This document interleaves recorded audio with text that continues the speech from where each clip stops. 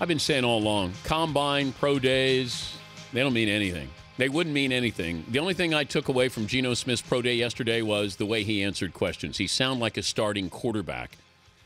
Everything else, I just watched the tape, see how he played. Let's ask Geno Smith. Geno, what am I supposed to be concentrating on here when I look at the combine, pro day? Does it mean anything to you? I mean, they do from a standpoint is that everyone goes through it. So obviously, I have to do my due diligence and go through it, and just go through the entire process. It doesn't, in a sense, mean anything as far as production goes on the field, but there is a process that takes place, and the scouts, the GMs, and the coaches really know what they're doing, and it takes time to get to know someone because you don't just want to bring a guy in based on what you see on tape, because you might not be getting the same guy, and especially at this position of quarterback, everything is going to be evaluated. So this process is one that it's taxing. It takes a toll on you, but it has to be done. Give me the quarterbacks that you study. Well, I study them all, but I mean, from just as of right now, the guys that I studied in college were Peyton. I studied Drew Brees. I studied Tom, and I also studied Aaron Rodgers. What are you picking up from them?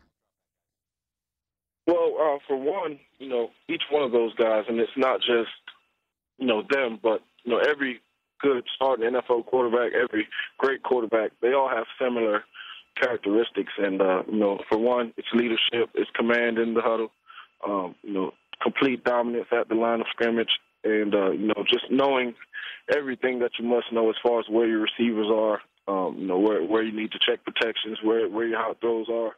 And then, there's a list of things as far as fundamentals go that I think every quarterback does a little differently, but it's still pretty much the same. And not to mention those guys win games, which is the biggest factor to me.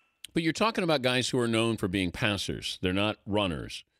Are you going in with the mindset of view me as a drop-back quarterback who, and sort of maybe like Aaron Rodgers, who's athletic enough to keep a play alive or gain yards there, but Brady doesn't run, Peyton doesn't run, Breeze doesn't run, but those are the guys you're studying. Well, for one, I studied those guys because, I believe the game's played from the neck up.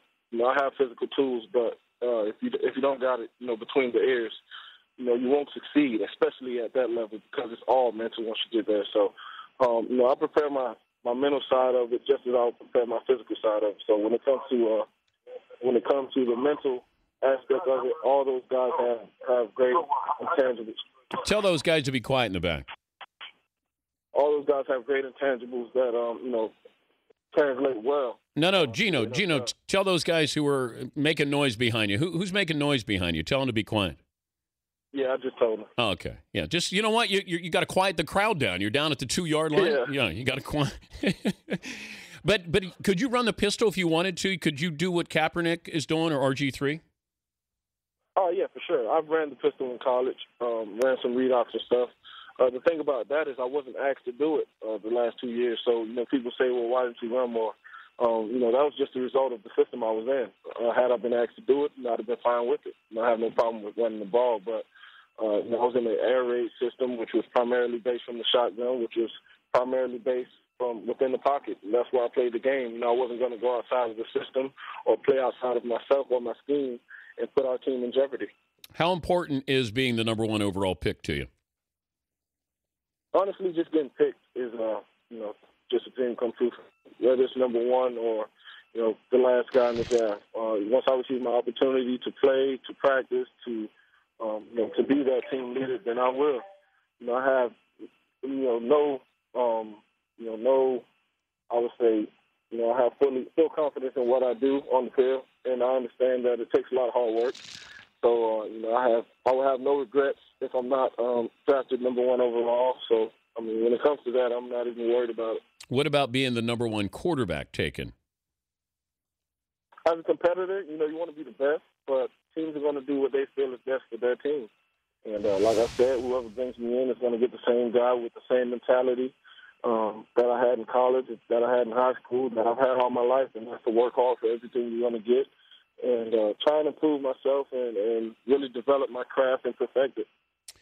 Well, good to visit with you, Geno. And as I said, and I meant it, what you said after your pro day probably had more of an impact on me because you sounded like you're a starting quarterback, that you know what you have to do to be a leader. And I think that's important. You're right. You can look at the game tape, but also they want to know the person. Good luck, and as you get closer to draft day. Okay, thank you. All right. Geno Smith, former West Virginia quarterback. Had a great pro day, by the way.